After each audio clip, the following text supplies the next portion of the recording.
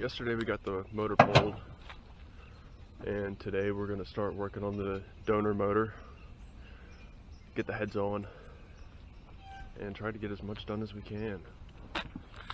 What's going on? Got some goodies? Yeah, went to the junkyard, got us the battery tie down since the aftermarket one on there that was like rubber, it just fell apart. Yeah, yanked apart. And then we also got the tensioner right here. This, all the threads along this were all messed up.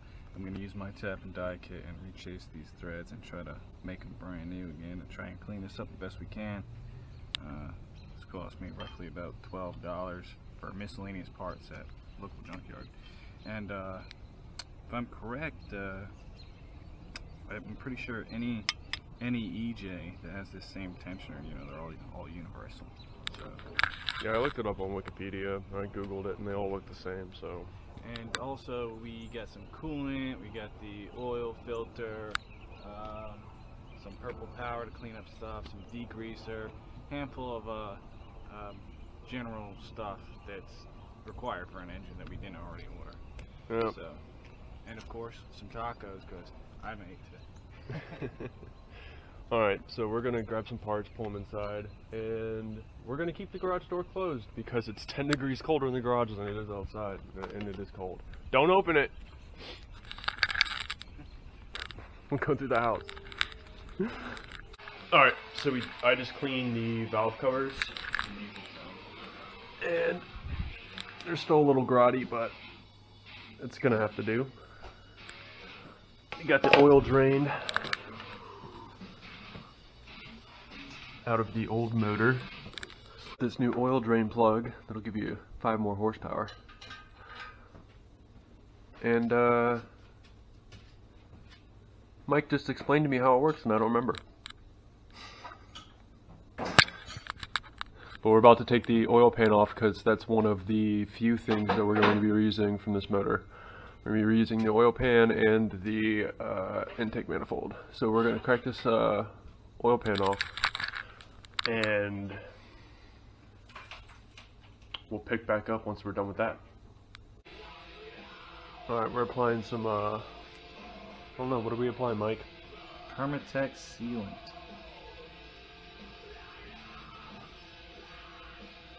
Some fat beads.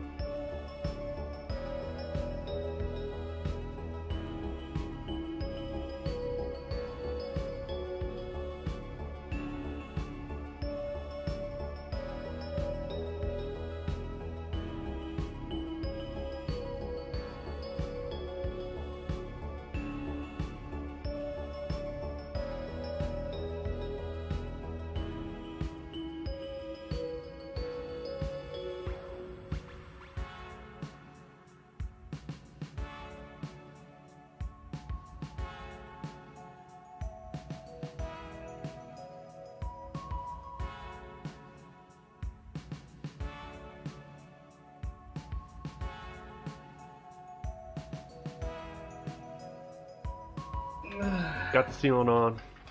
My hand's cramping up. Mike's got a hand cramp.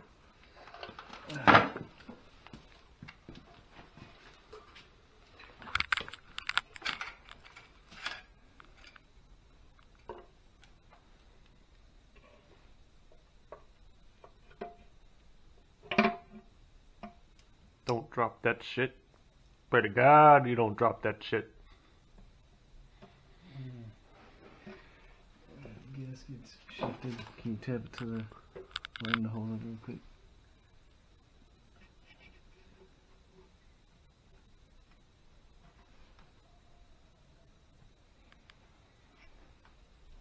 Yep, right there. Bada bing, bada boom. Bada bing, bada boom.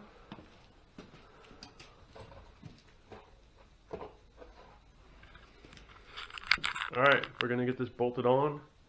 We'll come back when we come to the next step of progression.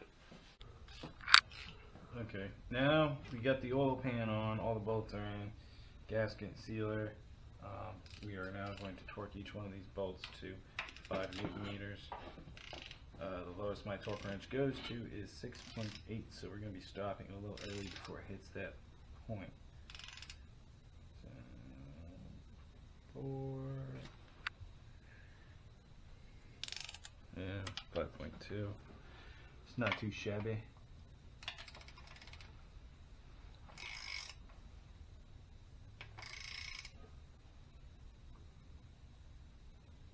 Is there any specific pattern? I like to go back and forth just because habit. Same as, like, you know, once you do the head gaskets and you learn that sequence, it's hard to do anything just like out of sequence. Right. Once you learn a sequence. Alright, we figured we'd let you guys know the torque specs so that way you don't have to look it up and Google it. We got the, what is that? Is that like a mechanic shop manual guide? Yep, manufacturer repair procedure. Manufacturer repair procedure. Kind of like a Haynes manual, maybe? If you have a Haynes manual, it probably would tell you the torque, yeah. Yeah. Alright, so those are the torque specs. We'll kind of be, along this build, we'll be going over the torque specs and stuff like that on some of, I guess, everything, mostly important stuff. Yeah, as for getting back towards the installation.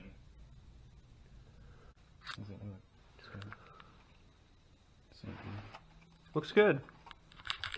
So this is the redesigned head gasket. It's 3-ply instead of made of paper and sorrow.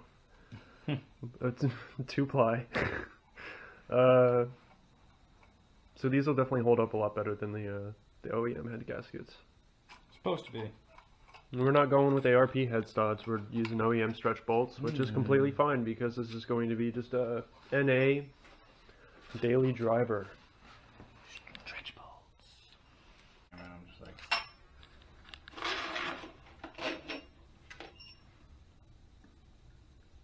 I can't do it. Just be like.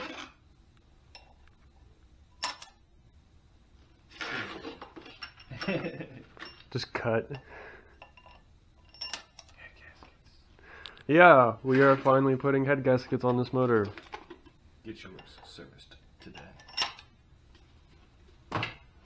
Yeah, if you own an older Subaru, you should definitely get this done every 100,000 miles. I'm confused at why these are going there. These are like right here, like, because it's hitting head gasket. Why is it hitting head gasket? Don't work. So we're just lowering the head studs down. Gotta do it with some style. Ooh. So buttery smooth. It's smooth. And then once they get down to where they're practically ready to be torqued, we're going to go ahead and do the torque procedure. They go 1 through 6.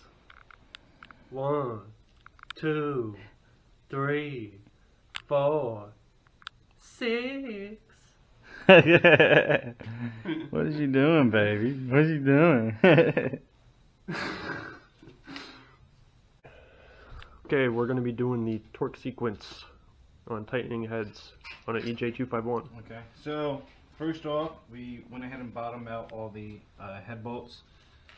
We even labeled them in their numbers: 1, 2, 3, 4, 5, 6. And that's the order for tightening sequence.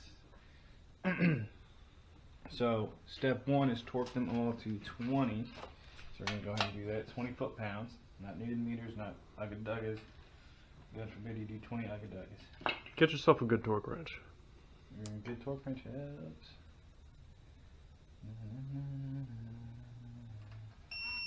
And as you do this, you can kind of hear the gasket seating itself. So, and these are stretch bolts. I'll say it again. A little bit louder for the people in the back. Stretch bolts! So, number 3.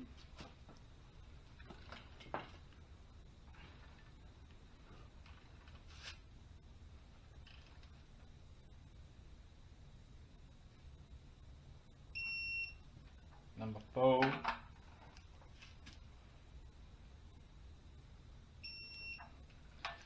5.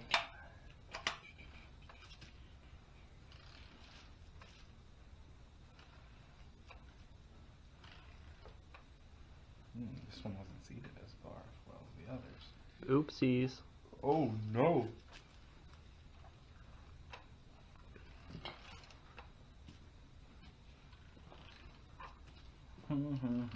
We can blame Mike on this one. Yep, my fault.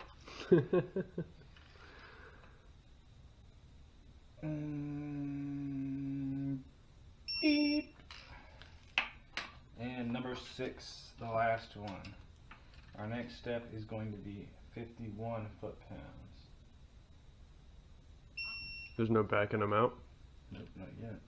Step 2 is 51 foot-pounds, and that's also going to be in the same sequence.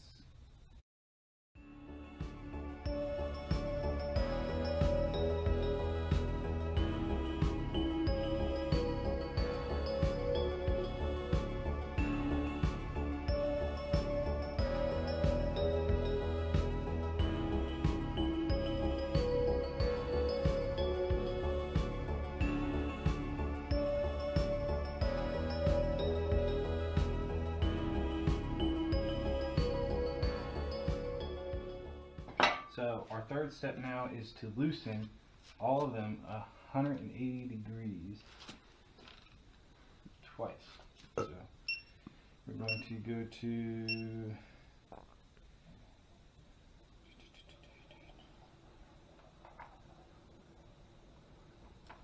so now we're loosening them all 180 degrees. So what some people will do is they'll treat the head bolt as a clock. So that way if their red line starts at the top of their bolt, like a sundial, or at 12 o'clock, they want to be at 6. Hmm. So they do that. With this torque wrench, we can just do 180 and it'll tell us when we're there. He got the bougie wrench. So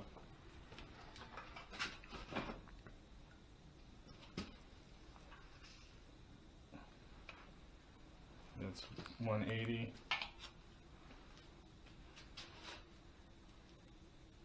180.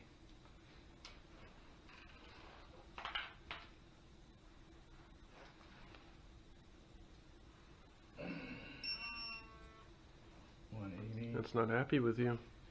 Yeah.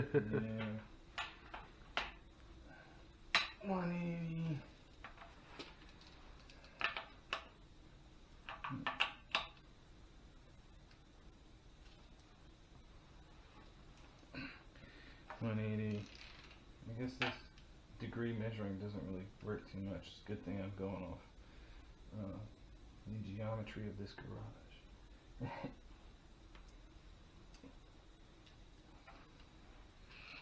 And 180. Alright, so we've backed them out 180 each. Now what are we doing?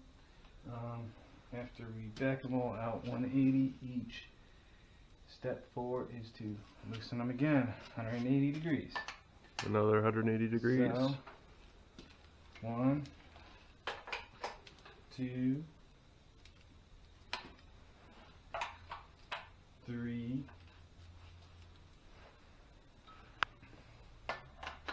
4, 5, 6.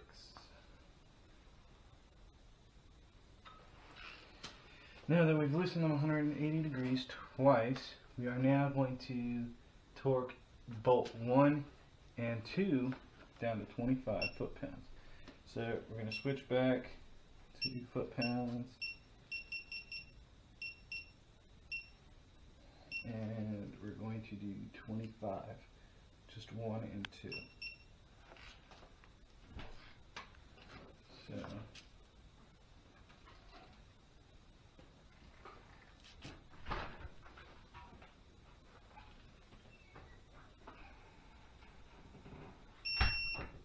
there's 1, 2 is going to be 25. There we go. And then it says 3, 4, 5, and 6 are going to be torqued to 11. So we're going to go down to 11 foot-pounds. This is way different than the ARPs. However, my torque wrench stops at 15, so it says we're going to go 3 at 11 foot-pounds.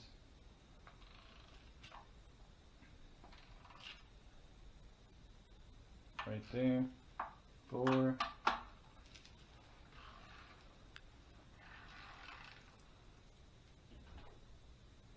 11 foot-pounds. 5. 11 foot-pounds. And 6.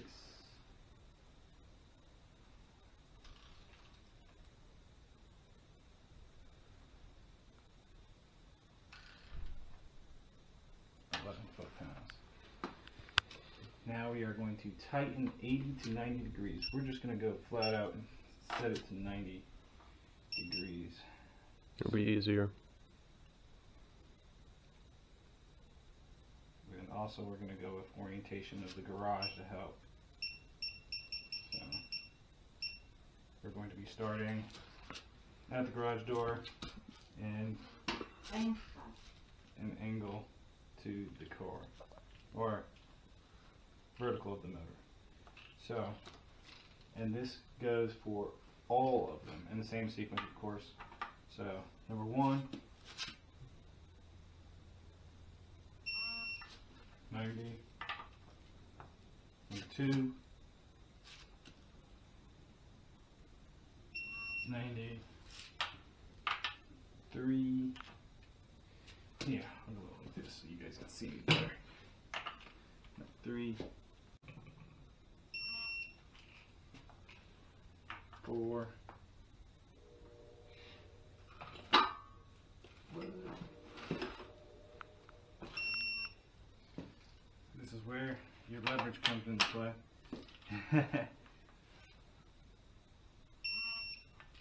Five, and then 6.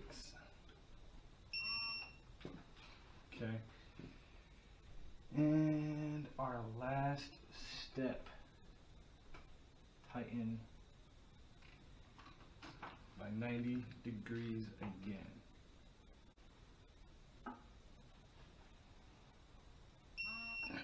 This is the tough one right here. This is that 90. It really tries to kick you in the butt. I wish this stand had locking legs. Or locking wheels. My other one does. It's not here, unfortunately.